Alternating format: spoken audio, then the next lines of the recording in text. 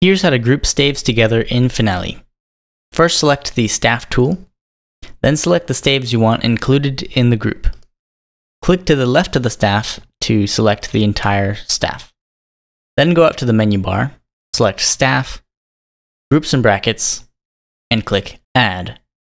From this menu, you can assign a group name, an abbreviated name, edit those positions relative to the staff.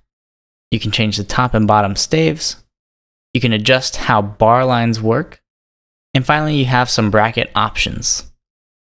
I'll select this bracket since we're doing only 2 related instruments. And I'll set the distance to -24, which is double the standard length. Press OK to apply. This is our new bracket indicating a new group.